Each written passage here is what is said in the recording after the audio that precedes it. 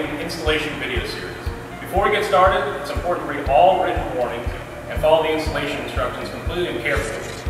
Failure to do so may cause product failure or result in environmental contamination due to liquid leakage into the soil, creating hazardous spill conditions. Using electrically operated equipment near gasoline or gasoline vapors may result in fire or explosion, causing personal injury and property damage. Be sure the working area is free from such hazards and always use proper precautions.